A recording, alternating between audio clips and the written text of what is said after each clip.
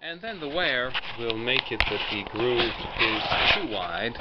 It does not guide the chain correctly, and you may not believe this, but in wood at least, I wouldn't suggest trying this on your flesh, it will not cut anymore. A perfectly sharp chain with a powerful chainsaw will not cut anything anymore. It will go all crooked, it will start to burn up, but it will not cut. So you can do two things when that happens. You can buy a new sawbar. That is the dumb thing to do. Or, and I'll explain to you why, or you can pinch the groove here, make it tighter, and keep your sawbar for many years still. It's a little bit tricky though. The method I've used until now is to pinch it in a vise, like this. I just put my sawbar in it, just the tip of the groove, and I tighten it until both sides touch, just about.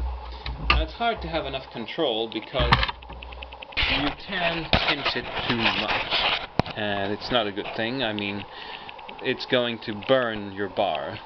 You may still be able to use it for a while, but it won't last very long, which is why I am going to build a little vise with this metal bar to pinch it just right, or so I hope. But I really don't have much doubt this project will work, and if you want to see how I'll do it and how you can do it too, just please like my video and subscribe. That will help me help encourage me to keep on making these videos and showing you how you can work with simple tools and accomplish great things. Only for yourself, most likely. And, well, isn't that what we all live for ourselves? So, as I was saying, the reason why buying a new bar is not a good idea is I bought a new bar this year because, you know, they do eventually wear out too much. It's this one right here.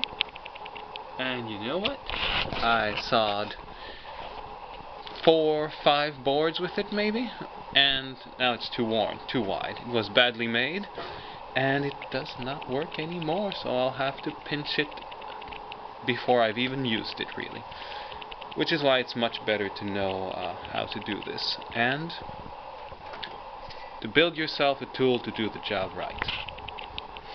So, hope you like this video, and hope you'll like the other videos of me turning this into a vise, and hope you subscribe.